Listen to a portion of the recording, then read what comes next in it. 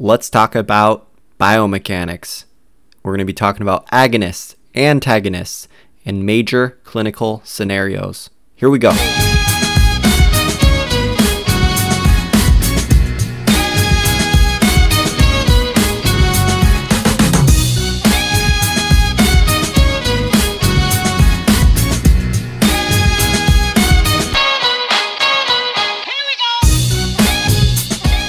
This video draws upon our knowledge of anatomy, both the origin and insertion of various muscles of the foot and ankle. Make sure you check out my video on biomechanics and the gait cycle. We're going to be talking about 4 major muscles of the foot and ankle during the gait cycle that drive the foot during gait. Make sure that you know the origin and insertion of each of these muscles.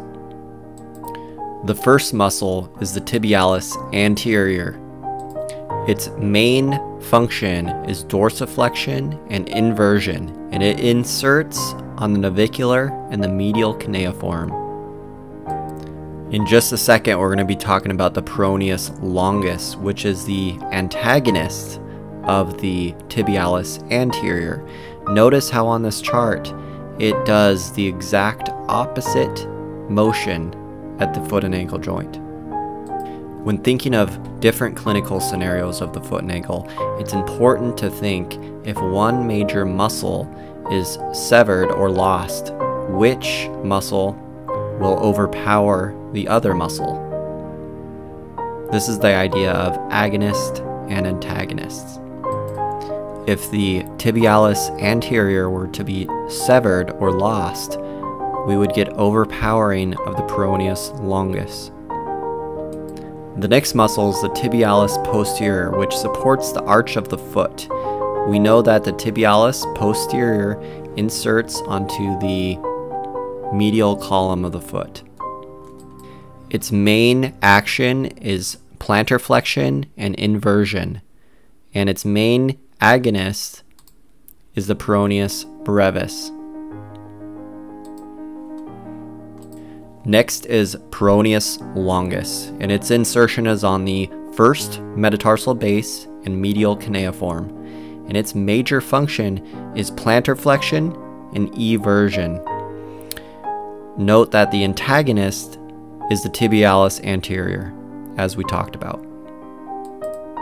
The next major muscle of the foot is the peroneus brevis, and its insertion is on the 5th metatarsal base.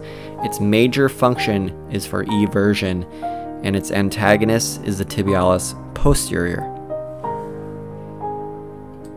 We know there are many muscles of the foot and ankle and many antagonists, but when it comes to the major driving forces of the foot and ankle during the gait cycle, these are the most important to know. Clinically, we can see a question like this. A rupture of the tibialis anterior tendon will result in overpowering of which muscle? When the tibialis anterior tendon is ruptured, the major functions of dorsiflexion and inversion are lost. When we think of those functions, we know the opposites, plantar flexion and eversion, will be gained, and the muscle that does most of that work is the peroneus longus. Think about its insertion on the first metatarsal base and the medial cuneiform, and how it adds to the plantar flexion and eversion in the gait cycle. Which 2 muscles are antagonists in the gait cycle? This question really tests your knowledge of anatomy and knowing the origin and insertion and action of each of these muscles. We know that the answer is A. The peroneus brevis and the tibialis posterior are both antagonists in the gait cycle. Thank you so much. Let me know if you have any questions in the comments.